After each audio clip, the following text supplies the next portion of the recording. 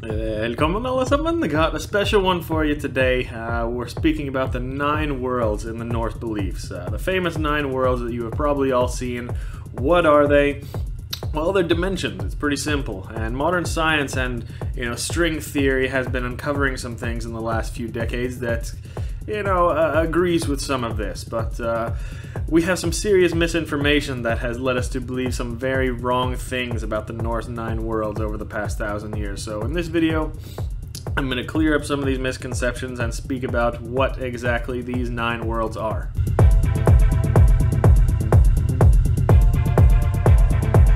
So, very first thing that the scholars have screwed up, as usual, is the translation. So 9 worlds, they're referred to in the Norse texts as Niflheim. And Heimad is the modern Icelandic word for world. So that is how some worthless scholars in the 18 and 1900s have translated this word incorrectly. But the Old Norse term, Heim, means home, abode, realm, region, land, these types of things, coming from much older Proto-Germanic Heimas and extremely much older Indo-European Koimus. So these 9 worlds that we often think of as physical planets in the universe is just absolutely wrong. The word realm is really the closest English word that we have that truly represents the Old Norse word Heim. So think of it as 9 realms, not 9 planets. That's the first misconception. The second big misconception is we actually don't know the names of these at all. The traditional list of the 9 realms that you see here, that most of you have seen before, they're not listed in any Old Norse texts anywhere. They're not listed in any Old Norse sagas or Eddas. These are just a proposed theory of scholars from the early 1900s. And some other scholars from more recent times have had other theories as to what the names of these 9 worlds are, and they mostly agree with this list that you see here, that you commonly all see. But just be aware that nowhere in any of the Old Norse texts are these worlds listed out like this, okay? All we have is the attestations of the 9 realms, which we see in a couple vague mentions that you see here. That being said, it's a pretty common belief among the scholars that these 9 worlds represent dimensions, but there's one more theory that these 9 worlds represent months, actually. This is the theory by a couple people, Vegard and Varg, in these books here that you can read about in the link in the description. And basically they say that the 13 worlds of the gods' homes that you see here are actually months in the Old Norse calendar. And these 9 worlds that are referred to in the myths as Niflheim is the 9 months in the pregnancy term. That theory is possible. I like that theory a little bit, but it has some holes, so I'm going to go into that calendar worlds theory in another video. But in this video, I'm just speaking about the more commonly believed theory that these 9 worlds represent different dimensions. So I'm going to speak about them here. Just don't forget that there is a very good chance that this list is actually completely wrong, and the names of the 9 worlds, the 9 realms that were believed in pagan times were actually completely different. Anybody who says they know the names of the 9 worlds is lying, because all we have are some theories. And that's okay, we can have theories about these things. I have a theory too.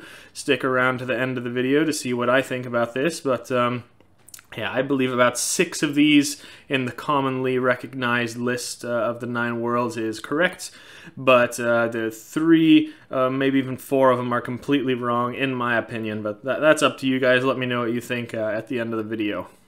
Anyway, here we go. First world, Midgard. This is our realm, the world of humans that we perceive right now as living. That one is pretty simple. We know that. This is our dimension. Scientifically speaking, it's not 1 dimension, it's 3, because we humans are able to perceive 3 dimensions, of course, and that is length, depth, and width. And this is the third 3D world that we are living in and are able to perceive in our day-to-day lives. You all know this. So these 3 dimensions are Midgard. That is the realm, or Heimir, that we are able to perceive. I'll do longer videos on each of these realms and go into detail about the attestations, but for now I'm just going over them quickly so we can, understand the main picture and the differences between these dimensions. So As science has confirmed, there is a lot more than just 3 dimensions. What humans are able to perceive is just the start of it, but there are many, many more dimensions in existence all around us. The next dimension that the Norse had knowledge of is Alfheim, the realm of the elves. So you guys all know what the elves are in our myths. They are the dead ancestral spirits. This one is also pretty simple. This is the realm where our souls go when we die. And it's another dimension for that, all from the texts and the elves and ancestral spirits. It's a dimension that is very close to us, and they are very much in contact with us and living around us and easily to contact. We can't see them, but through certain spiritual practices we can contact them. But either way, this dimension is very, very close to us and can be contacted quite easily. Number 3, Svartalfheim, the realm of the Dark Elves. Now, these are not evil spirits, these are not evil ancestral spirits. They can be helpful to us, but also mischievous at times. They are spirits just like the Light Elves. The main difference is that Svartalfheim is located in the earth, the rocks, the mountains, things like that. So this dimension seems to be associated more with the earth, whereas the dimension of the Light Elves seems to be more associated with the air and space around us above ground. Also, the Light Elves are very clearly ancestral spirits, but the Dark Elves are clearly mostly dwarves from the myths. And the dwarves, they're spirits too that play a part in helping and providing resources for us humans. It's possible that this is also the dimension of the land spirits, but I'll get into that a bit later. But dwarves is the main spiritual beings who live in Svartalfheim. Dwarves are way too long of a topic. I will do another video on those, but you get the idea for now of what they are. Dimension number 4, Jotunheim, the home of the giants. Also a poor translation. Jotun in Old Norse means devourer. We have called them giants for a long, long time, but this is wrong. So Jotunheim is the dimension of the devouring forces in nature. This is the realm all around us that tries to devour our world, just like the giants do in our myths. It's things like death, plague, famine, drought, greed, gluttony, things like that. These are some of the things that the giants represent, which is why Thor is always fighting them off, saving us in Midgard.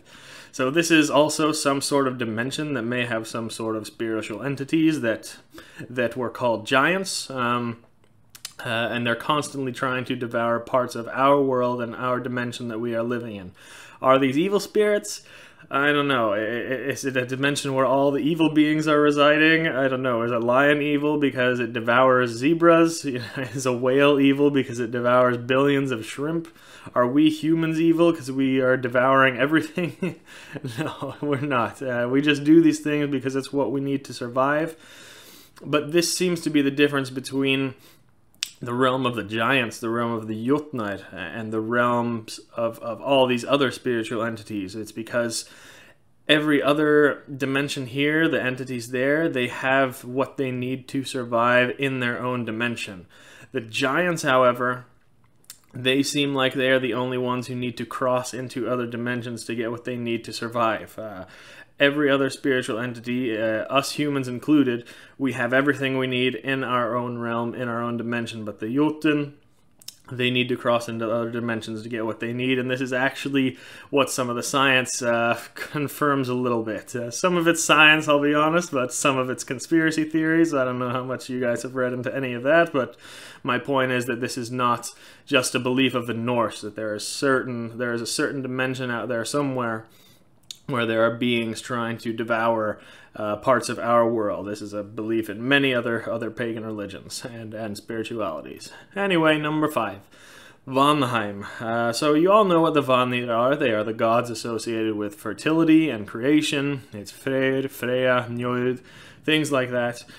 These are the deities that represent the various forces of reproduction and creation. The spiritual entities living in this dimension are the ones who use their power to help our world with creation, getting pregnant, growth of crops, all kind of birth of life in general. Long subject, but that's the main idea.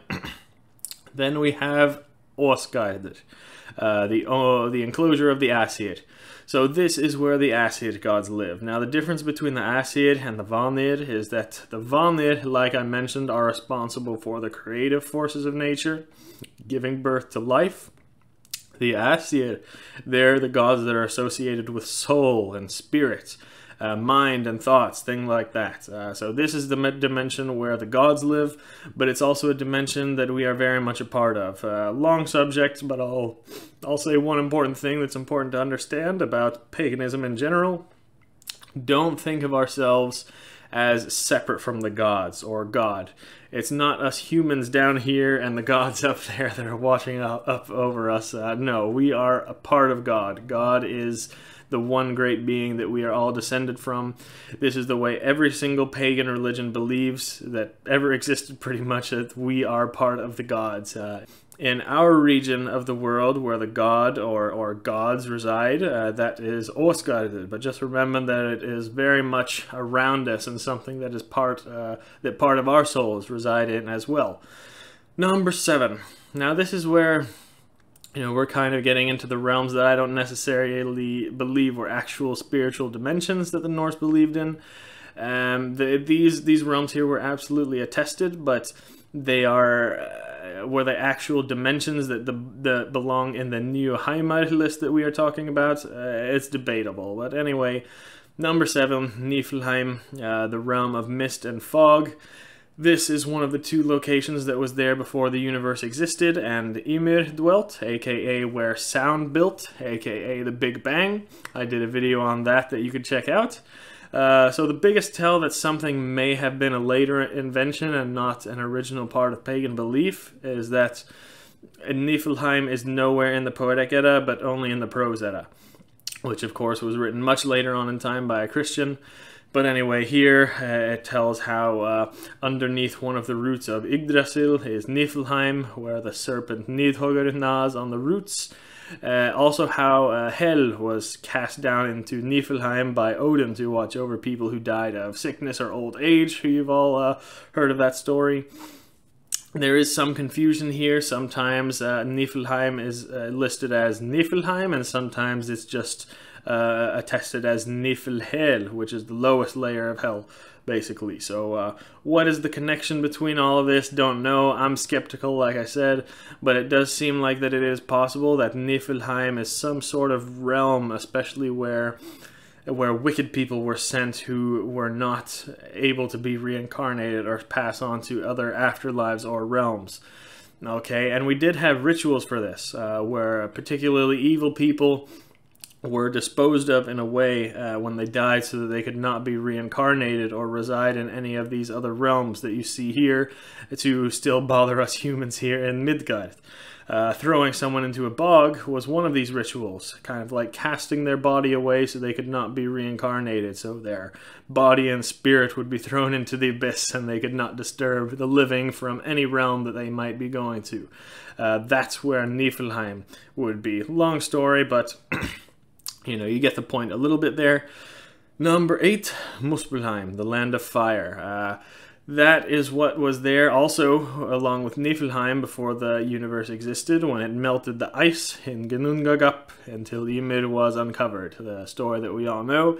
Same thing, we only have mention of Muspelheim in the Prose Edda, written by a Christian in Christian times, and you can see the clear Christian influence.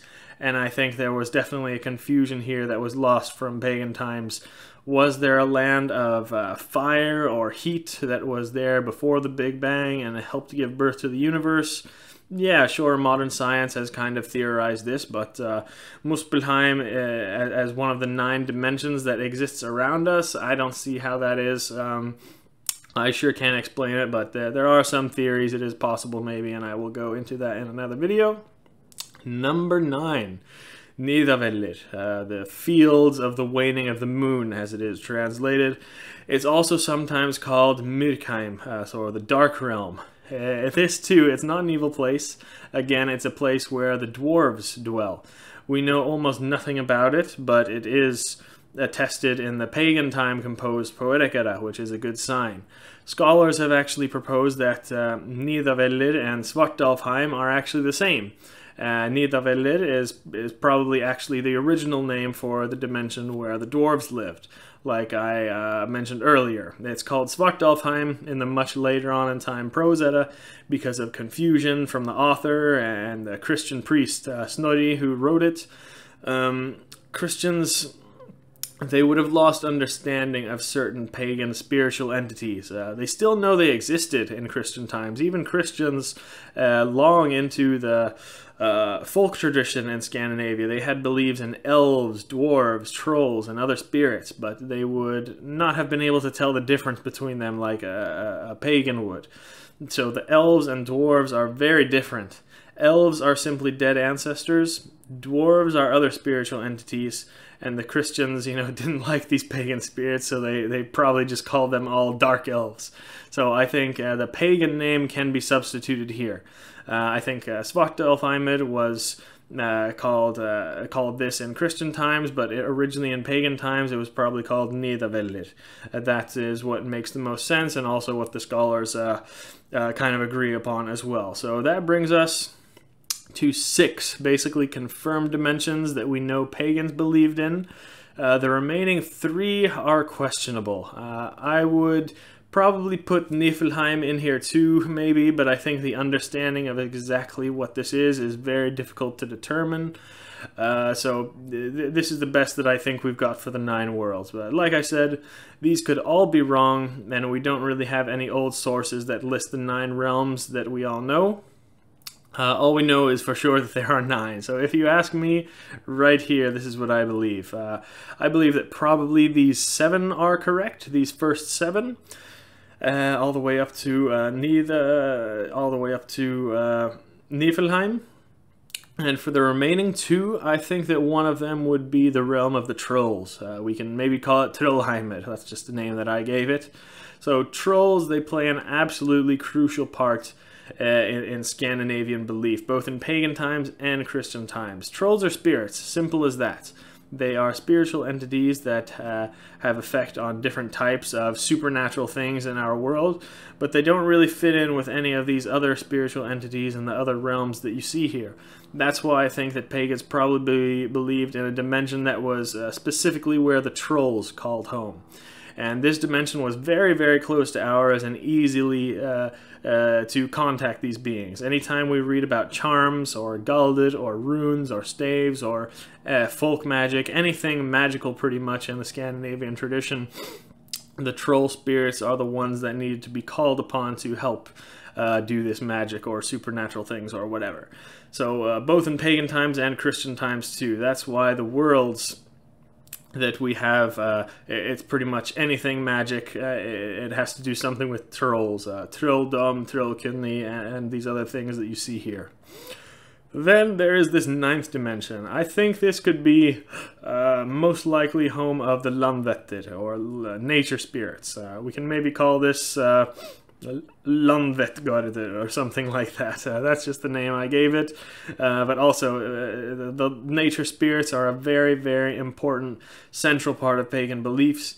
They even had laws written down about these nature spirits and how to act properly around them. But these spirits, again, they don't really fit into any other realms here. That's why I think that they also had their own dimension. So yes, these 9 worlds here, these new Heimer, that's what I believe would be the original pagan 9 worlds. But let me know if you guys have any ideas. I would love to hear. That's just my beliefs that I'm showing here. I spoke a little bit about modern science confirming some of this. So it has been 100% proven that there are alternate dimensions around us, where we are right now. The first 3 of these dimensions we all know. That's what we can perceive with our human eyes. Width, depth, and height. This is the 3D world that we live in. But scientists have confirmed that there are at least 10 dimensions for sure. Some have suggested 12 dimensions. Some say there are even more. So our world is dimension 1, 2, and 3. That leaves us with 8 more dimensions that the Norse believed in. And that brings us to right around this exact number that modern science agrees with as well.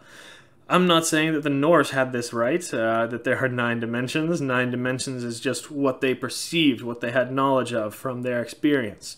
I'm not saying modern science has it right either, because they could be wrong. There could be many more dimensions, but the moral of the story is there are multiple dimensions, and we don't need modern science to discover this. Ancient people had a concept of this too, and they had ways of discovering the universe that are lost to us.